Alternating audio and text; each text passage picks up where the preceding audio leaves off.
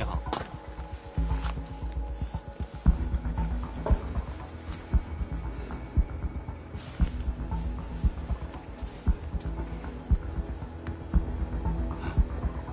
麻烦您快点，那个香港的航班马上要起飞了。先生，您的护照不对吧？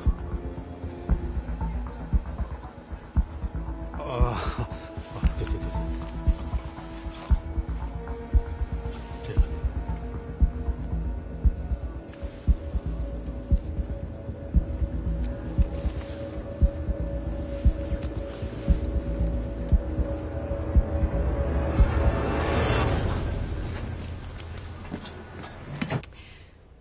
赵立春要向易学习祝贺，他不是一直压着易学习吗？赵立春现在是以退为进了，不但要祝贺这个易学习，还要让他宝贝儿子把美食城的拆迁款1亿8千万拿出来，做个什么月牙湖环境基金。这都是好事儿啊，退一步海阔天空啊。吴老师，这事到如今，真有退路吗？走吧，记住，咱们这次没有退路了。童伟，你为什么不能跟我一起走？跟我一起走好吗？我走不了，我也不能走。我记得你说的有一句话，挺对的。头两瓶想让我们先哭起来，那我就会让他哭得更惨。走吧，老规矩，到那以后给我报个平安。我知道。你记住，别和老高闹得太僵了。不会，他是我老师嘛，他想打我左脸的话，我会把右脸也给他。你自己多保重。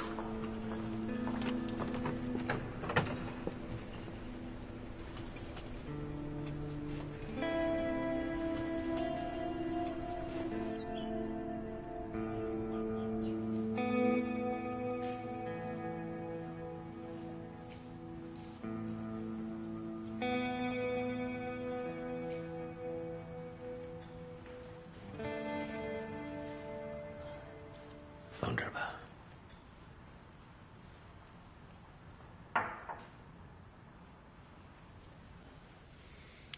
吴老师，让我来猜猜侯亮平这位优等生现在在干什么？你说呢？我在问你。肯定不是在睡大觉。那是当然。我估计他这会儿一定在通宵审讯刘信坚。如果这个刘信坚把该说的不该说的都说了，那我跟侯亮平的谈话就没什么意义了。你估计刘信坚会挺得住吗？不知道，我对这个人不了解。现在这室温有10多度吧？你看看，满头大汗，挺有意思的。这说明什么呀？咱们这10个问题击中他要害了。林花花有没有纸啊？给他擦擦汗。别真感冒。哟，刘总，出汗了。要不要帮您擦一下呀？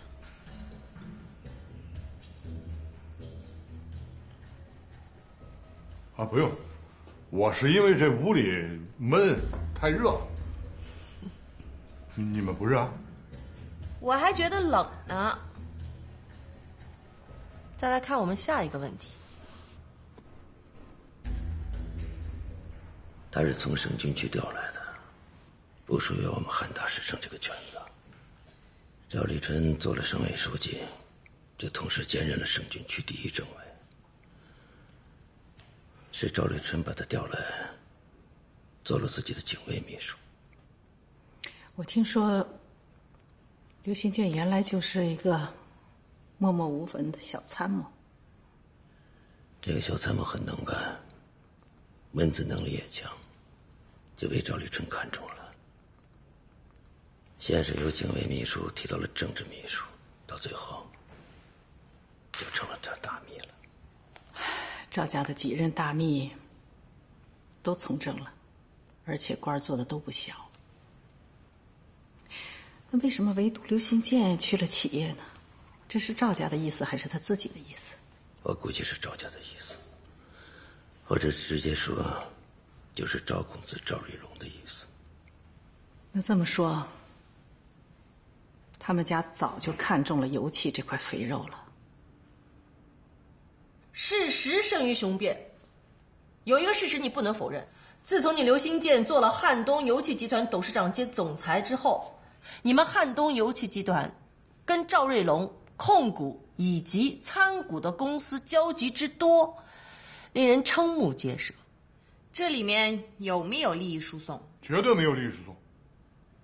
听说你跟赵瑞龙是把兄弟，这你们也信呐？这完全是瞎传的。你们也知道，我在赵书记身边当秘书整整8年，我跟他们家里人关系都很好啊。那赵瑞龙跟我年纪相仿，啊，也是赵书记唯一的儿子，那平时走动肯定多一些。哎，这就让那些别有用心的人抓住了小辫儿，就开始恶意编各种风言风语。我是一个共产党员，我怎么可能去跟人拜把兄弟这种事儿呢？你怎么还好意思说自己是一个共产党员？这刘新建的心理防线啊，马上就要崩溃了。他现在应该很矛盾，一方面呢，对赵家还抱着一线希望；另外一方面，他也知道自己罪孽深重。可我真没想到，他能挺那么长时间。这么说，亮平，你错过了一个好时机呀。什么时间？刚拘留的时候，要是一鼓作气拿下来就好了。那个时候他心里没有准备，人的心灵防线要崩溃，也就是那么一瞬间。要是这一瞬间能挺住了，以后还真难攻破。对有些个别人来说，也许永远还攻不破了。是，这些都是经验之谈。可我当时也是猝不及防啊，他情绪反应很强烈，万一弄出什么意外，这案子可就办不下去了。那也倒是。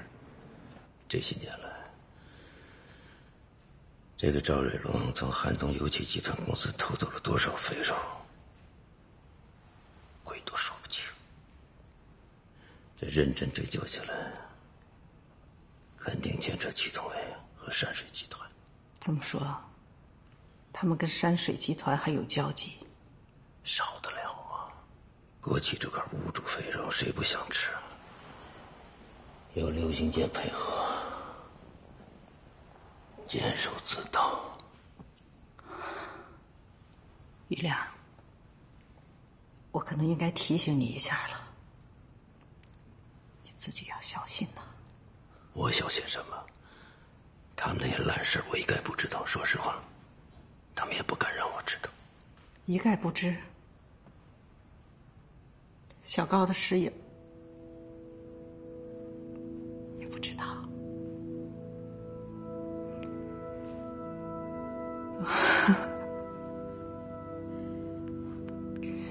这些事我可以不管，但是中央和组织不会不管的。吴老师，你就不要操这些心了，好吗？小高现在已经在香港了。香港已经回归了，也不是绝对安全之地。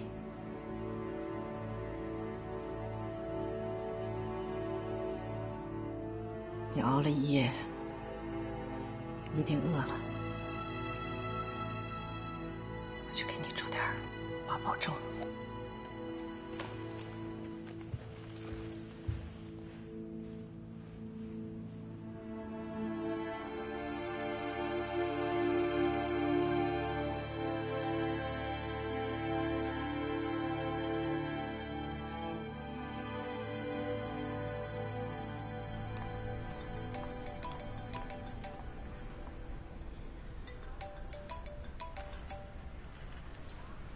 喂，高小琴同学。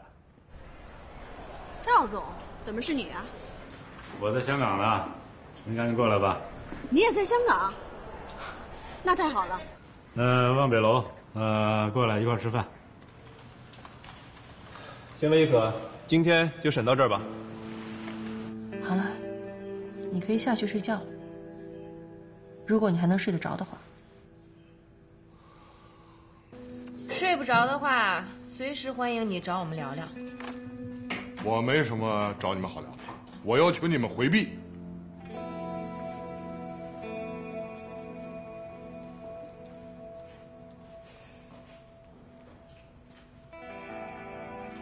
老高啊，好了，过来吧。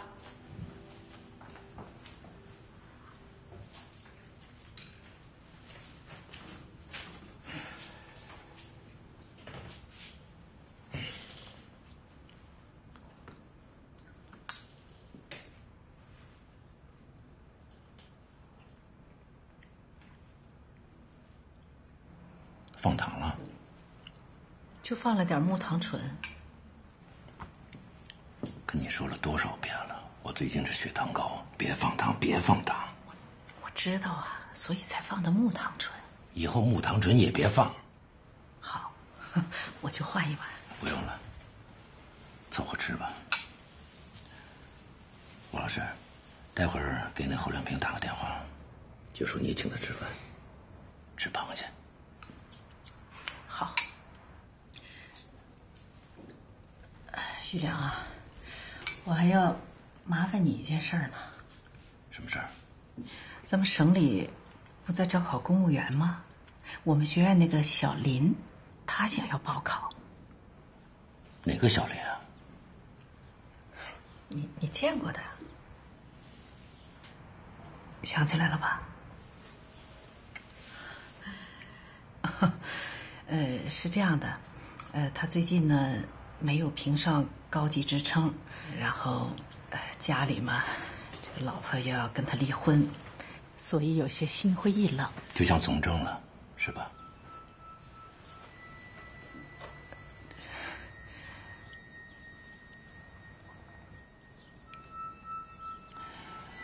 吴老师啊，你是在不断的给我这个汉大帮添砖加瓦呀？你不能这么说，我也没有勉强的意思。这件事我的原则是这样的，能帮则帮，帮不了的话千万不要勉强。这样，你先让小林老师把简历给我送过来，我看看。我这政法委还有几个名额，我亲自掌握的。谢谢。不客气。季检察长，为了防止意外的发生，我建议啊，对赵瑞龙、高小琴这2位犯罪嫌疑人实施必要的措施，或者拘留，或者监视。那祁同伟呢？也监视也拘留啊？祁同伟的证据，赵东来一直在找呢。我到现在什么也没有找到。祁同伟毕竟是公安厅长，反侦查能力很强的。那倒是。哎，亮平，我一直有个担心啊，你没有什么把柄落在他们手里吧？我没有，我昨天去也就是吃饭、唱歌，我很小心的。您提醒过我的。那就好，尽快对赵瑞龙和高小琴采取措施吧。是。哎，够忙啊！今天是周末，回去好好睡个觉。你熬一宿了。是。我真的困死了。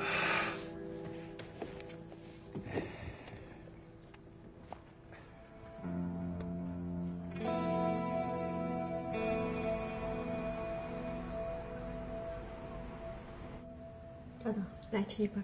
谢谢。哎，你也吃啊？啊，没事，我不饿，一会儿再说。您到底是怎么出来的呀？我不是听说您被劫在关内了吗？他们哪截得住我呀？我5本护照，5个身份，随便换一个就行。机场也换了一个吧？那是，我是从汉东机场到柳州机场，目的地也从新加坡变成了香港。其实我的航班啊就比你早1个小时，我也是刚到这3季酒店。这3季酒店听起来名字怪怪的。一年4季，春夏秋冬，少了一个冬字，图个温暖吉利的意思。有那意思差不多吧。但主要啊还是这儿的信息比较集中。信息比较集中。这叫望北楼啊，你没听说过？不知道。这是香港在这个内地的什么方位？南方。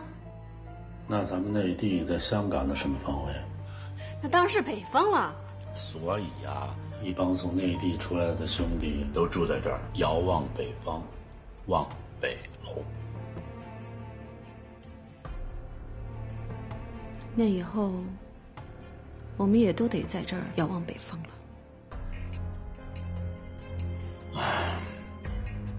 真别碰头吧。你现在能跟我说说吗？那个小高到底哪里好，让你迷恋了这么多年？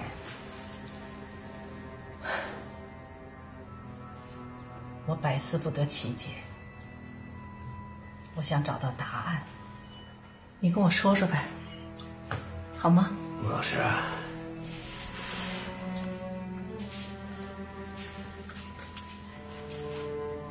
我想知道，我想向他学习，拜他为师。我猜猜，他比我年轻，肯定的呀。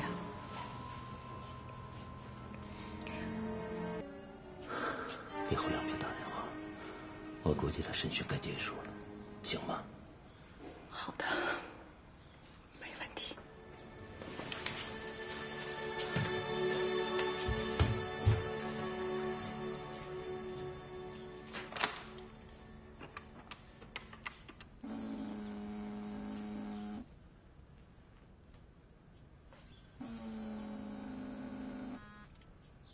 喂，亮平啊。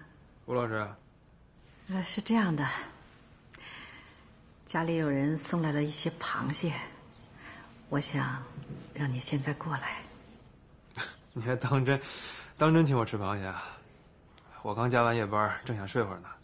没关系，到这儿来睡吧，好吗？睡醒之后，我们一起吃螃蟹。哎呀，这个……过来吧，你高老师还想跟你下几盘棋呢。好，那我一会儿过来。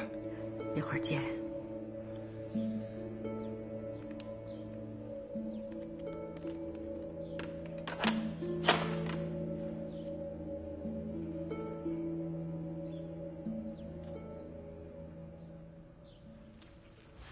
高总，你啊，也别太担心。我跟你说一事儿吧。3年前，有一帮人抓住我把柄了，想把我送进去，我就在这儿整整待了18天。18天以后，国内一切摆平，我是重整旗鼓，2次北伐，我不又进京城了吗？没想到您还有这经验呢。我什么经验没有啊？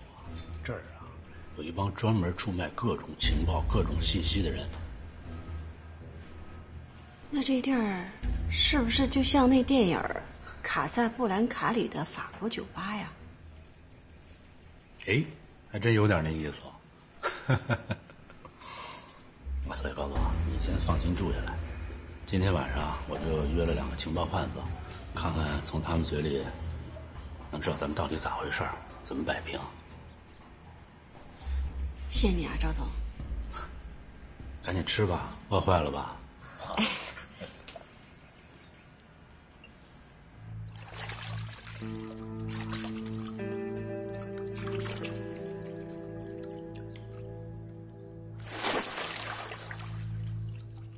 侯亮平知道，这是高玉良的意思。山水庄园出了这么大的事，老师肯定坐不住了。从谨慎角度考虑，侯亮平很想向组织上汇报一下，免得让人以为自己是给老师通风报信。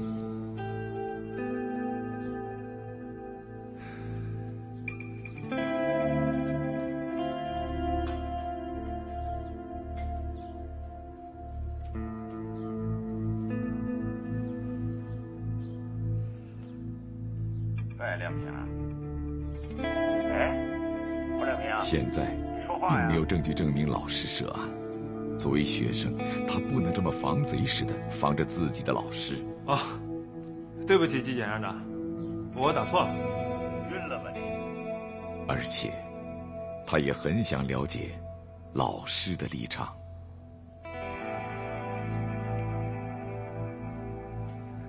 高总啊，这望北楼啊，不是一片净土，什么骗子都有，所以啊，千万不要轻易跟陌生人搭讪，更不要相信他们的承诺。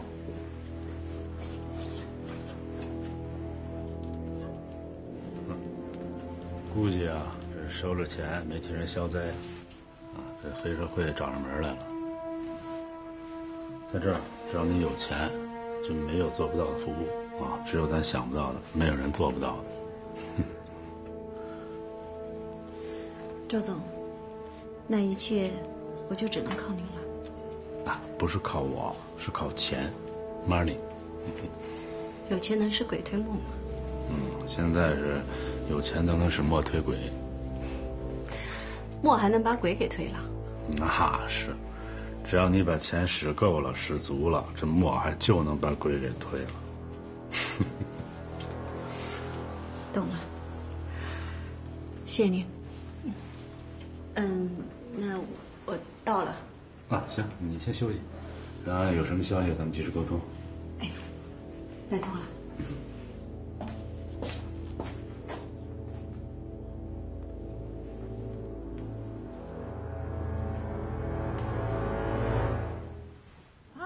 胡老师，亮平，快进来进来。行。哎，不用啊，不用换了。你们特殊，不用。好嘞。快。高老师呢？在。哎，亮平，高老师，就知道你一夜没睡。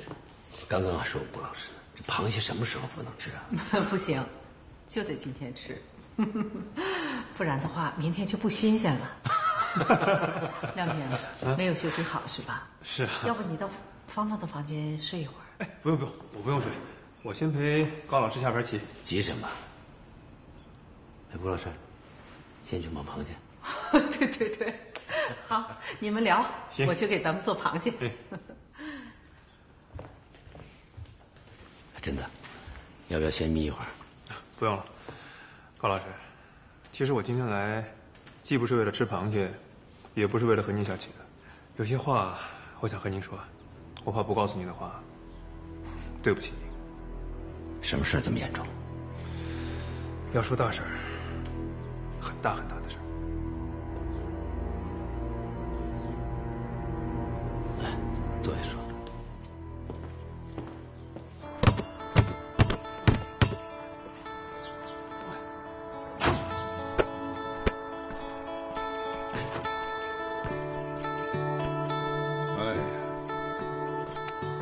邵书记，你最新给网友的回复真的好评如潮啊！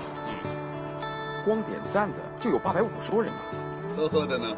呵呵的，哎呦，也有200多人呢。还有那变态踩我的呢？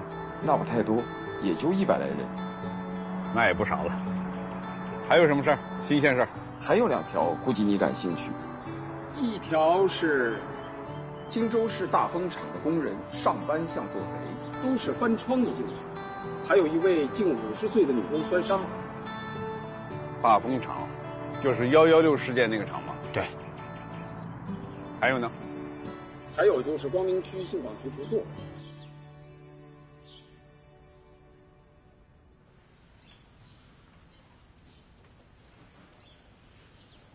哥，别忙了，喝点水吧。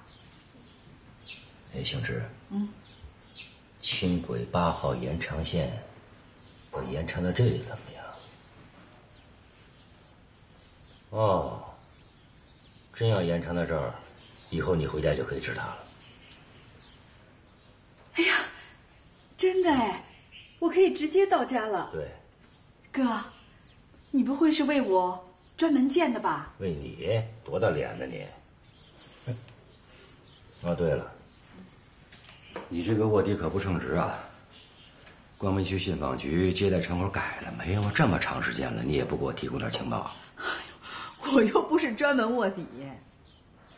最近我去市里上访了，区里我都没去。那你些姐妹没去啊？没跟你说啊？哦，对了，我上次不是和你说了吗？我亲眼看见孙连成区长跟群众赔礼道歉，说他来晚了。哦，对了，《荆州日报》还登了呢，说光明区为民办实事，把上访群众当上帝。报纸我给你留着，我去拿去啊。你是说你这个学长祁同伟，有可能已经腐败了，甚至故意制造车祸，暗算陈海？是的。山水集团财务处长刘庆柱的死，估计和他也有关系。估计？有什么证据吗？没有，我都是根据事实来判断。什么事实？祁同伟承认，他拥有山水集团的股份。是他主动跟你说的？对，昨天晚上当着高小琴的面，他跟我说的，我倒是不意外。梁平，其实这件事情我早知道。你早知道？那为什么不阻止？我知道的时候，他已经投资5、6年了，而且不是他一个人，是他们一大家子8口人，总共投了70万。你说我怎么办？你劝他退呀！公安厅长经商，这是违纪的。当然违纪。所以他名义上就退出了。那实际呢？没有退是吧？这个祁同伟也算老实。最近我一直追问，他也就承认了，他的确没有退股。他流着泪对我说：“穷怕了。”他的身世你也知道，上大学之前就没吃过几顿饱饭。可是高老师，他一直是政法干部，现在又是公安厅长。公安厅长怎么了？那也是人，也得养家糊口，不是？更何况，他们是一个大家族，靠他这点工资能养活谁呀？理解吧。我不理解。我都调查过了，这些年以来，尤其是祁同伟当了公安厅长以后，把家里的7大姑8大姨全都安排好了，有些安排特别的不合理。八竿子打不着的亲戚他都安排了，一个大字不识，安排人家去当协警，去看守停车场。你哪来那么多信息啊？你最近是不是专搞祁同伟的调查了？我还用调查吗？汉东政法口所有的干部群众谁不知道啊？好，就算他为自己的亲戚朋友办点事儿，那又怎么呢？咱们换个角度想想，如果一个人连自己的亲朋好友都不愿意帮助，都无情无义，那你还指望他们为人民群众服务？怎么可能？如果我们的干部都是这么有情有义，给自己的亲朋好友服务，那么这个社会还有什么公平公义可言？哪来什么绝对的公平啊，亮平？我宣誓，忠于国家，忠于人民，忠于宪法和法律，维护公平正义，维护法治统一。说穿了，人的私欲是很难完全克服的，最关键的是看有没有底线。你不是当年那个学校里的毛头小伙子了，都走上社会这么多年了，还这么幼稚？这不是幼稚，高老师。如果社会上人人都用这种不公平去谋取利益，那么这种不公平早晚落到我们自己头上。好了，我们不争论了。总之，祁同伟是我的学生，我不保谁保？换作是你，我也得保。没办法，没办法，没办法。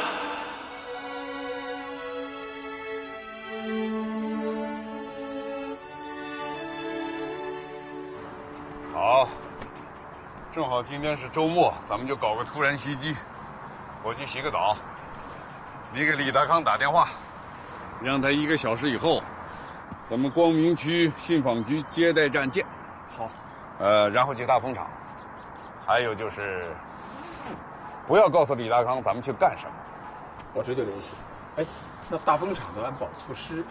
不用，通知司机去接陈岩石。陈岩是跟大文场熟，完了之后咱们去医院看陈海。哎，嗯。哎，李书记啊，我和沙书记10分钟以后出发，1个小时以后到光明区信访局的接待站。那我们在那儿等您。就是手机。哎，来了。哥，省委沙书记怎么这么关心信访工作呀？会不会是光明信访局改好了，省里想抓个典型？不知道，但愿孙连成这小子能干点人事儿。来，你慢点啊。我知道，当年在学校的时候，您就像老母鸡护着小鸡一样的，总是护着我们几个。这小鸡儿该护还得护，不护就有可能夭折，不是被大动物踩死了，就是被食肉动物吃了。就说这个祁同伟吧，当年给赵立臣同志做政保科长的时候，就差点被人掐死，一个哭坟事件流传到今天。我也听说过，可这到底是怎么回事？还能是个什么事儿？这李大康瞎说呗。当年祁同伟陪着赵立臣同志去扫墓，恰好他的远房一个大哥刚刚去世，到了这种环境里，触景生情了，就哭了，这不很正常吗？有什么奇怪的？这李大康就说到现在，一直说到这次的常委会上，给新来的省委书记沙瑞金造成了很不好的印象，硬是把这个副省级干部给弄掉了。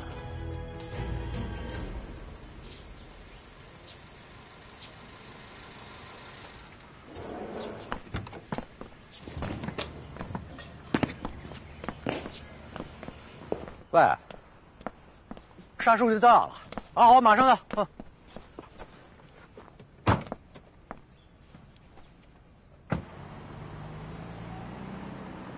亮平，其实你知道，祁同伟真的是不容易啊。当年刚从山里边调过来，就在缉毒一线以命相搏，独闯毒巢，身中3弹，荣获过缉毒英雄队长的称号。因为负了伤，才改做了政保工作。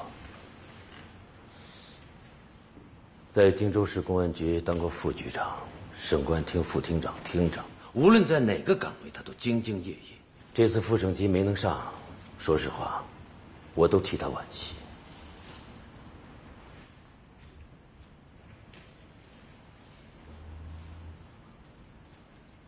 怎么不说话？您让我怎么说话？人是会变的，现在的祁同伟，恐怕早就不是当年那个以命相搏的英雄缉毒队长了。这不很正常吗？梁平，我们共产党人要讲唯物论辩证法。我告诉你，这世界上唯一不变的真理，就是在变。随着能力的增强、地位的提高、权力的扩大，这一个人总是要变的嘛。就看他往好的方向变，还是往坏的方向变。我告诉你，一旦有变坏的倾向，我一定会及时指出，毫不留情。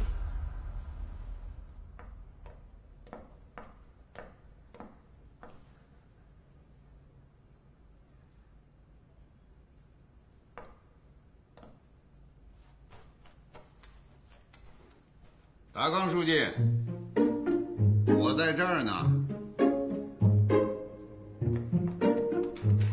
啊，沙书记，达康同志，你们的信访窗口很有特色呀，群众把它晒到网上了，我很好奇，今天就特意过来看看。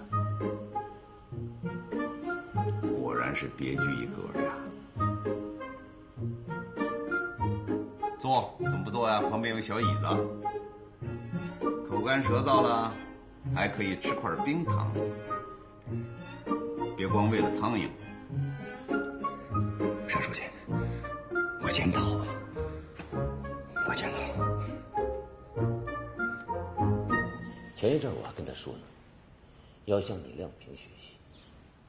学你什么？学你的骨气、锐气，还有你的原则性。在这一点上，他就不如你。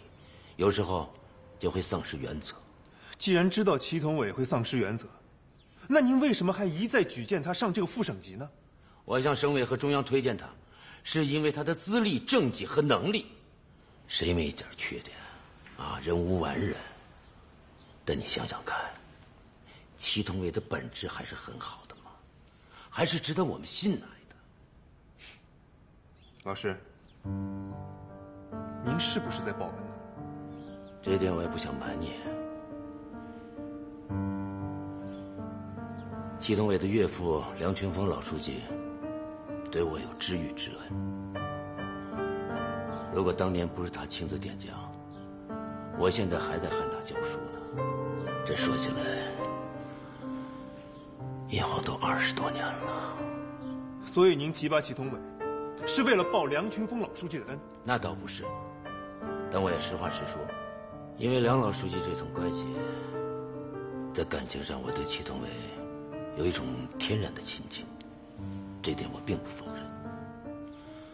但我这个人是讲原则、讲规矩的，20多年了，在祁同伟成长的每一个环节上，我从来不敢掉以轻心，更不敢徇私舞弊。再说，如果这个人无德无才，我就是提拔他也上不来，是不是？说到才，祁同伟可能有，可是别的就无从说起。梁平，你难道非咬住这位学长不放？老师，你能不能考虑下现实，别再死保这个学生了？哎呀，怎么越说声越大了？别吵了，下棋去。老高，去，你跟亮平把棋摆上，我这里马上好了。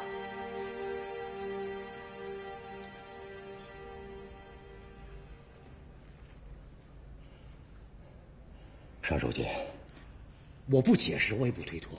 我是荆州市委书记，荆州出了任何事情，我负责。好，那进来谈吧。这么蹲着多难受啊！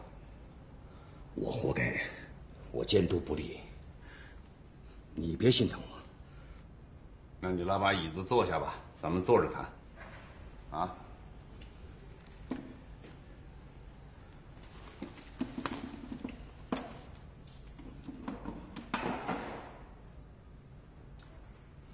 我一看见这个窗口，我这气不打一处来呀！我让光明区整改1个月了，到现在都不动，还惊动了您。这不是改了吗？加了个小竹椅子，还有小糖窝。他改了个屁呀！我亲自到现场，告诉主管区长孙连成，让他按照银行的柜台这么改。他敢这么瞒我？尚书记，我现在忽然想起来了，一个干部向我举报说，这位区长曾经说过。无私无畏呀！既然不想升了，就无所谓。触目惊心啊！这是懒政。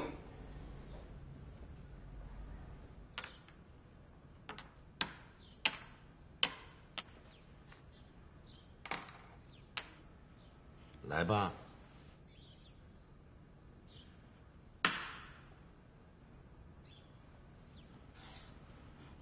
我知道你为我好，替老师担心。是啊，要不是为了您，我什么都不会说的。我这是何必呢？昨天祁同伟还和我说您不贪财，您要的是一片江山。他这个说法也不对。什么江山？是党和人民交给我的一份工作和责任。所以，无论是作为您昔日的学生，还是现在的下属，我都希望您负起这份责任。不要在祁同伟的问题上犯错误，被祁同伟给害了。梁平，